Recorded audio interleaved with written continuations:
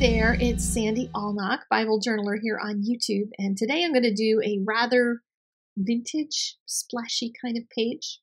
This was inspired by a little study I was doing in 2 Peter. With the Lord, a day is like 1,000 years, and 1,000 years are like a day. The Lord is not slow in keeping his promise, as some understand slowness. Instead, he is patient with you, not wanting anyone to perish, but everyone to come to repentance.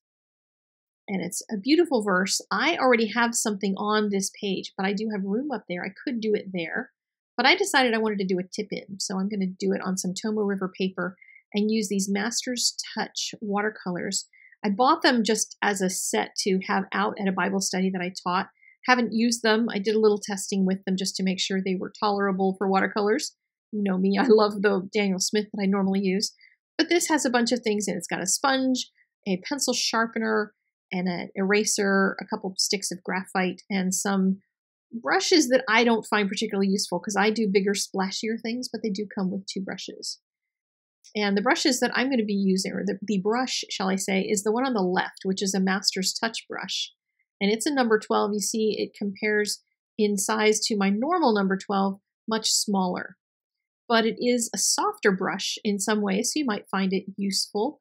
And these are the brushes that are branded for Hobby Lobby, and they're relatively inexpensive. I've seen them on sale a bunch of times over there, so those are reasonable brushes for Bible journaling. I don't use them for my fine art at all, but for Bible journaling, they're just great.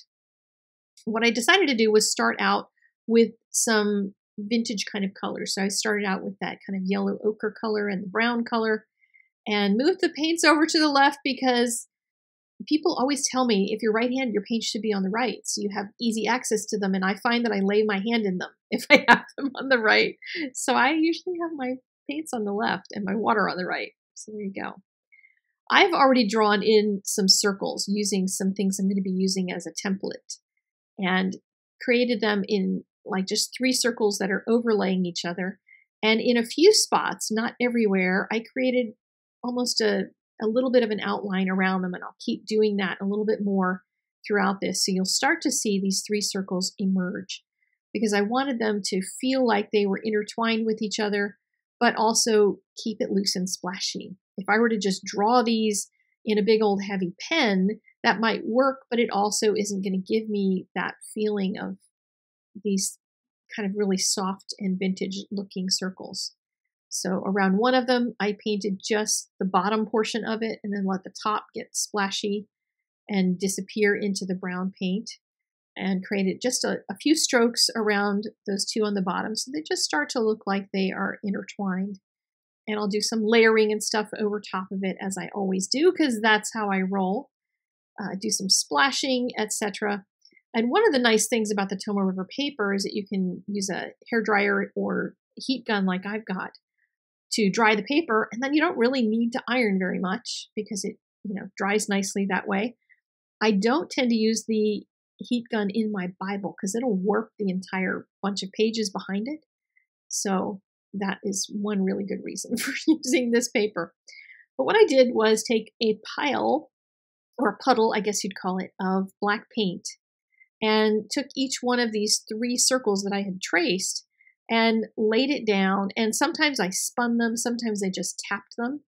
And the bottom of this glass had me particularly interested because it has this little texture around it. It's like little dots on the bottom of it. And I thought that would make for a really interesting kind of circle. So look at the glasses you have in your house, candles, just different things with different outlines on them, and see if you can create something. So then I'll do the next one is with the top of the same glass, and just turn it a little bit because sometimes that will spread the color a little bit.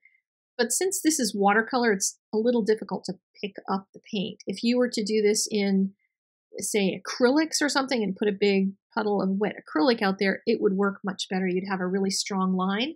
But I like the fact that this is a soft watercolor line as well.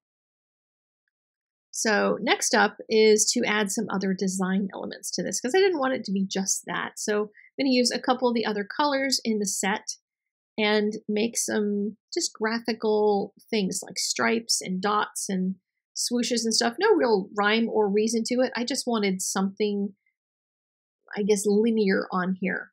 to balance out all of this loose craziness that I've got going.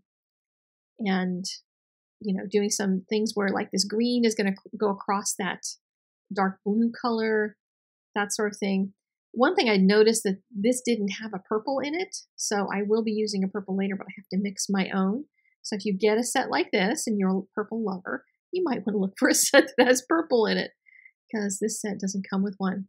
So in the center of one of the circles, I decided to put a heart.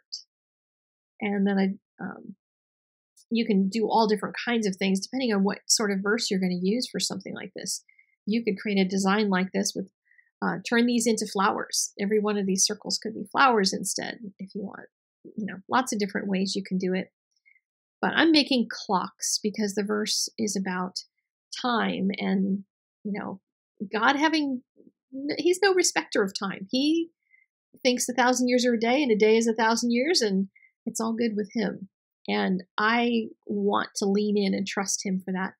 In the season that we're in, if you're watching this later, we are still in pandemic mode in the United States of America. It seems to be going on forever. And I find myself crying out to the Lord and like, can you just fix this, God? Just fix this. I'm tired of it. I'm tired of waiting for whatever's going to happen. And for Him, it's not a big deal. He knows exactly what He's doing. He's using this time as He'll use it. And it's not up to me to whine about it.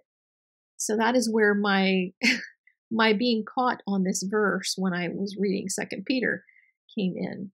So here's where I'm mixing my purple, a little bit of red and a little bit of blue to make a purple for a cross.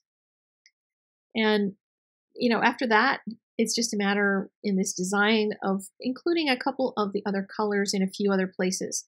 That top little stripe that I had done, I didn't want to go all the way to the top with a big line. So instead, I just took some of the colors that were already there and made it a broken line going up to the top section. A page like this, you could do a little bit of journaling, or you could take a pencil and just journal out the entire page, which would be absolutely gorgeous. All the white space behind it, and just journal, journal, journal. I'm going to add some journaling in pen in just a little bit here. But I wanted to put a little bit more color in here. I'm layering over some of the colors that I've already used in the painting. And I'm outlining just a few sections, not everywhere. And I'm doing them really softly and using water to blend them into the background so that it just looks like a little soft shadow in a color instead of being anything too crazy. That big line was bothering me, so I debated whether to use some white pen to break it up, but instead I decided to take some green and make a little design within it, and then dried it all up again so that I could get out a pen and write the verse around the circles. And I drew 2 lines so I would get these straight to write my commitment to the Lord that I can wait. I don't need to rush ahead of God. This is all in His timing, and whatever He wants to do, I am there for it. It might be hard, but I can wait, and I want Him to know that. I want to put that in my Bible. So some people have asked me recently about my corner rounder. This is a giant corner rounder. It's got a 1/4 inch and a 1/2 inch thingy on it, and it's expensive if you're getting it just for doing this kind of project. If you're doing a lot of other crafts you might want to round corners for, it's a great tool, easy to squeeze, but there are also little tiny punch type ones that will do corner rounding, or you can just take a pair of scissors and round it to match your Bible, because different Bibles will have different types of rounding. The backs of these tip-ins, by the way, are a great opportunity to study the verses on the other side. So you now have a big blank place where you can actually do more Bible journaling. So that's it for this week. I hope you enjoyed this. If you did, try it out yourself. Share it in our Bible journaling Facebook group, and share it with your friends as well, so they can maybe consider what God's sense of time is versus ours. And pray about that. All right, I will see you guys next week. Take care. Have a wonderful, wonderful week.